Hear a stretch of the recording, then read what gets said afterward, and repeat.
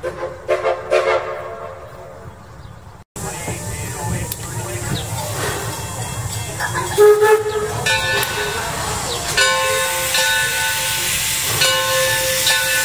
say goodbye to Joy and Tom here at Firestone.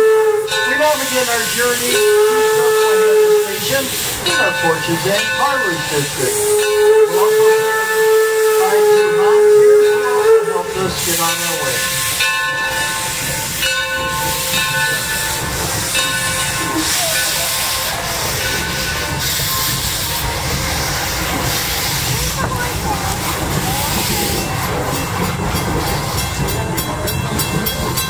The farmhouse that we're approaching was the birthplace of Henry Ford. He was born here in July of 1863. The farm was located just outside of Detroit, comprised of 70 acres, and the family raised sheep. If you ever have a chance, stop by. You can go inside and see what life was like for Henry growing up here as a young boy.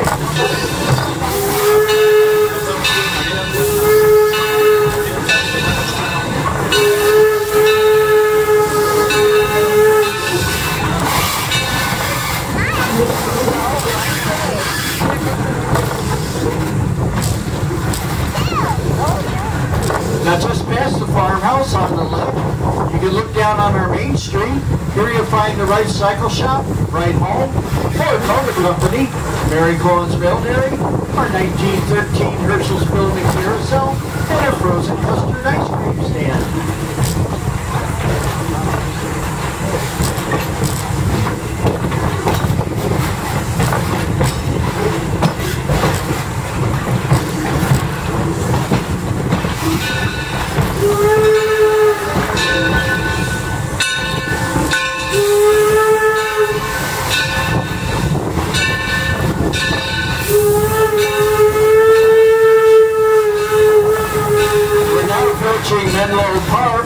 This was Thomas Edison's laboratory in New Jersey. He's credited with over 1,000 patents for this facility. You're welcome to stop by, stroll the grounds, and even go inside. You can check out his incandescent light bulb.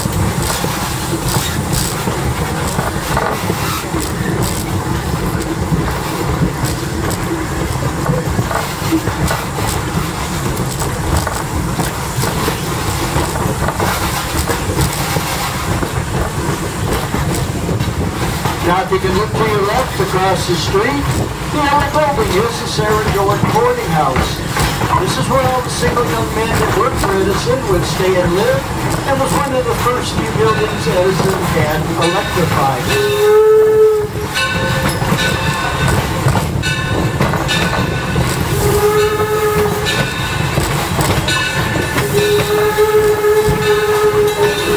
We're now approaching the Epley Bridge.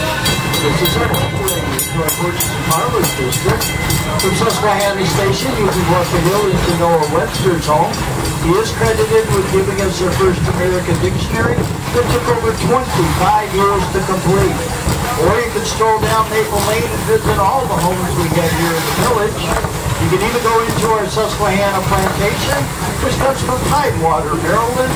Originally comprised of 700 acres, and in 1838 their principal crops were corn and tobacco.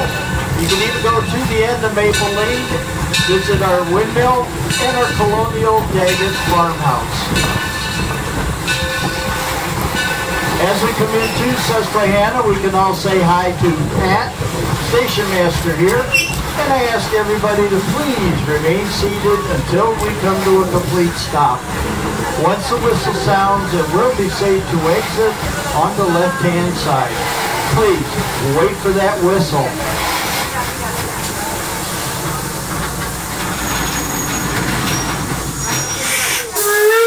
Across the road, the Cotswold Cottage and the outlying buildings come from the Gloucestershire area of England, near Oxford. The cottage is over 400 years old. Henry and Clara Ford loved to vacation in that area of England. Clara fell in love with the cottage. Henry purchased it across the pond and rebuilt it. Their loss, our gain. Beautiful little house. The windmill up ahead comes from Cape Cod. It was built in the mid-1660s and used for drying corn. It was also a gift from the Ford dealerships on Cape Cod. They got together before Greenfield Village opened, purchased that windmill, had it reconstructed here in time for our opening in October of 1929. The windmill was one of the original 28 buildings that were on site and open for business in October of 1929.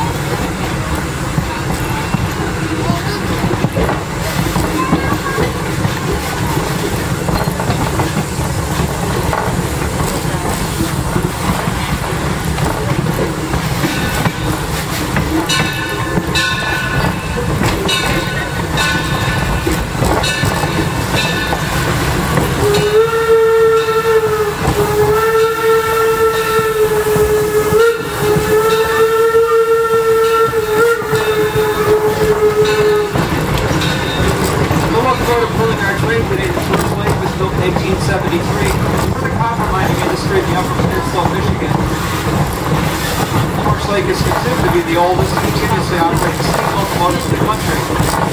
And it's one of 3 coal-fired steam-powered locomotives that operate trains here on our railroad.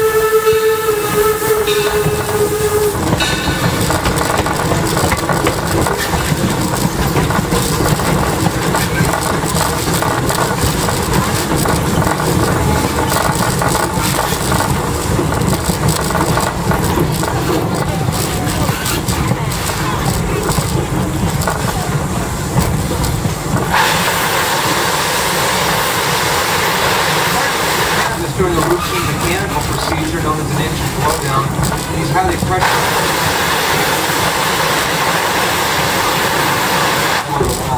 We do the blowdowns several times a day in the wintered area back here. No harm to plant or animal life.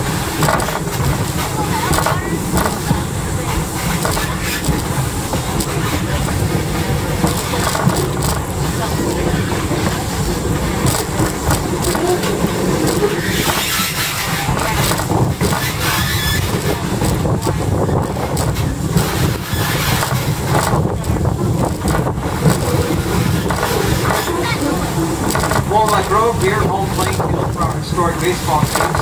We do have a game coming up this weekend.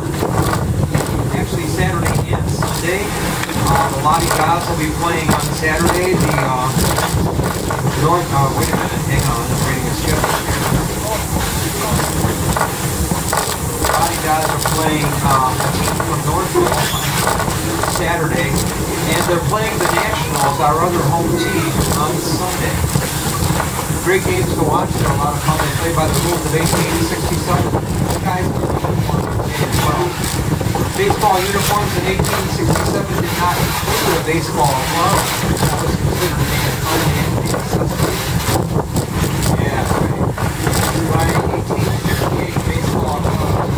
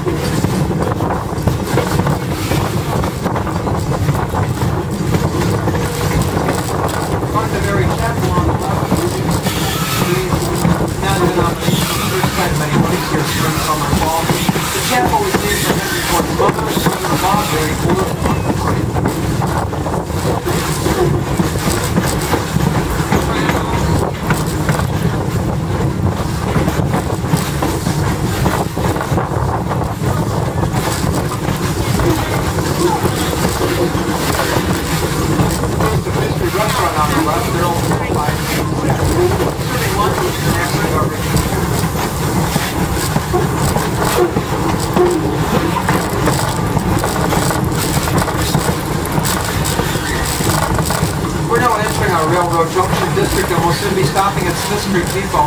Ideally located near Liberty Craft Works, Carousel, and Main Street activities.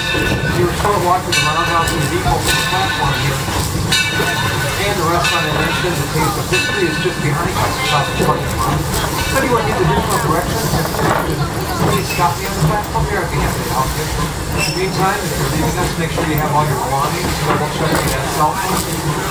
Remember your wristband, your ticket. Either or, we'll get you back on the train all day. Once again, folks, remain seated until we come to a complete stop.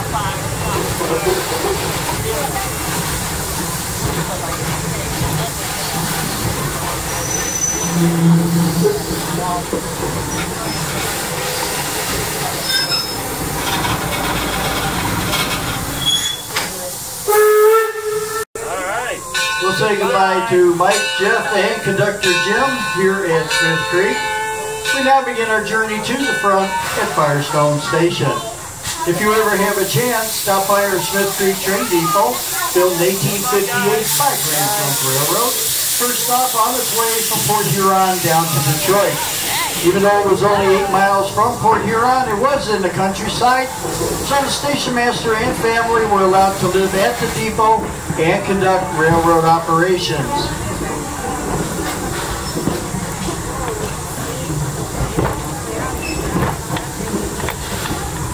On the right, you'll see a collection of boxcars that were used to transport merchandise across the United States.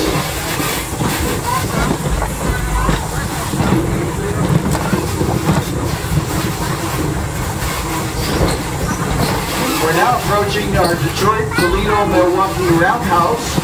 This comes from Marshall, Michigan, built in 1884 to service and maintain steam locomotives. We carry on that tradition today as a working roundhouse with the 3 coal-fired locomotives and diesel-electric that we operate here during the season. Right now they have our 1897 Baldwin parked out in front. They were replacing the covers on both the sand and steam domes.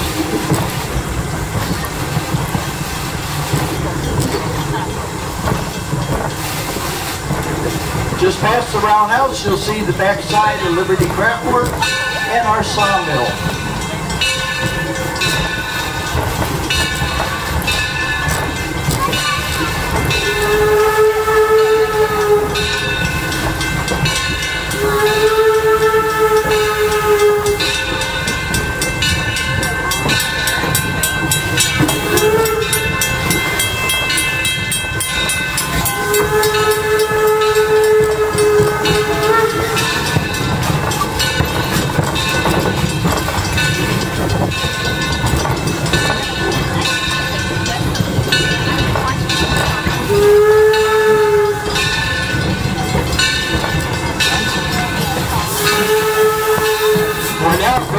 Firestone Farm.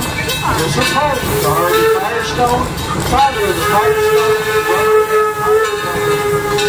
You're welcome to stroll the grounds, go into the farmhouse, and also into the barn, where you'll see all the livestock that we raise here on the farm. You can even go to the pasture next to the farmhouse and check out our pianos that we're going this spring.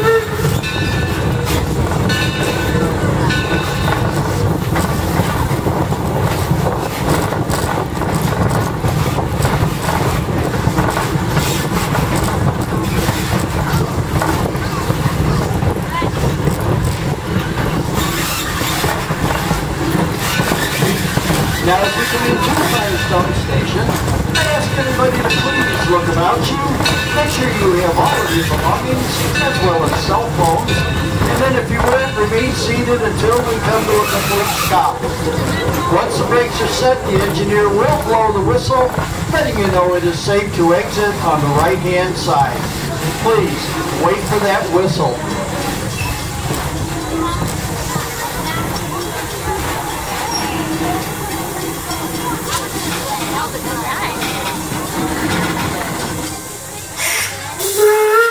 It is now safe to exit on the right-hand side.